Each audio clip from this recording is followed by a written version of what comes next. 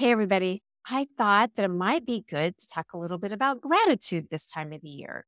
When most of the time people can identify what they're thankful for, there are certain times that makes it difficult. Those long, cold winter months or holiday seasons, or maybe even summer seasons can make it difficult for people to be grateful. However, gratitude can help with all of these times. It's actually backed by science to help improve your mental, emotional, and your physical well being. So, today we are diving into the science behind gratitude and why it is so important and so valuable in our lives. So, let's start with our brain. Did you know that when you express gratitude, our brain releases this amazing cocktail of chemicals? We call those chemicals serotonin, oxytocin, and dopamine. Dopamine acts as your reward system in your brain. Since it makes you feel good, it actually encourages you to continue to repeat the same behavior. And serotonin, it just boosts your overall mood and it helps you feel better and calmer. And we gotta love oxytocin. It is known as the bonding chemical in relationships. It can actually help strengthen our relationships and it makes it easier to trust others. These feel good chemicals are your brain's way of giving you a high five for being thankful. Also, it's important to recognize that gratitude activates different regions of the brain. Those areas help you process emotions, they help you make decisions, and they help you to have empathy. So, in essence, when we look at it, gratitude really changes the way our brain operates. And it really helps us to become more relaxed, focused, and stay more connected to others. So, have you been feeling stressed lately? Well, guess what? Gratitude also has the power to reduce the cortisol in your bloodstream. And cortisol just happens to be a stress hormone.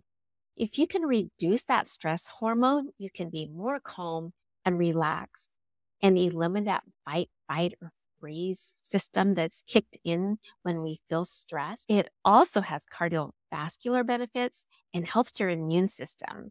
Being grateful is also helpful with depression along with anxiety. And research has shown that simply by writing down what you're grateful for can reduce your levels of depression and anxiety.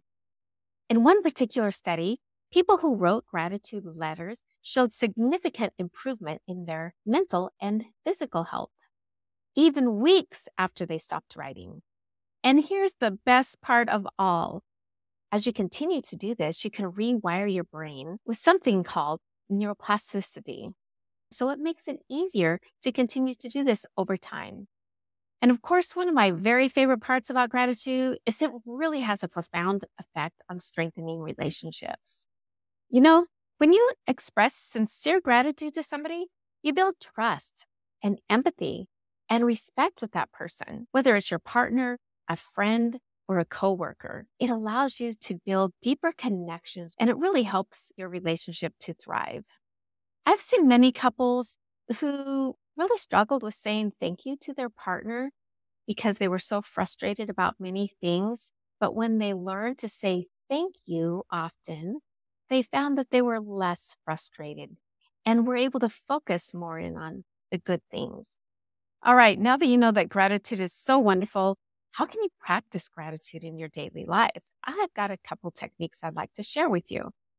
First of all, you can do gratitude journaling. It's incredible just to take a minute out of each day to write one thing or two things that you are grateful for. Another thing you can do is write a gratitude letter to somebody. It could be a simple note, just a sticky note on a refrigerator or in somebody's notebook to tell them what you appreciate about them. Another thing you can do is mindful noticing, which is simply taking a moment and just appreciating something that is in your surrounding, whether it's family pet or the sun shining in the window. There are so many things to be grateful, but we don't usually take the time to notice them. One of my favorite things that helps with gratitude is what's called positive noticing, where you get to focus on honing in on things that people do that are good, that are positive. And of course, you have to be thankful. So you have to tell them. I have a video about that you can also check out. As you practice these different techniques, remember they only take a couple minutes. And the amazing thing is, you will start to feel better and you will notice that you're developing greater resilience and eliminating negative thought patterns. By practicing gratitude, you are not only rewiring your brain, but you're potentially building greater connections, enjoying life, and just being healthier overall.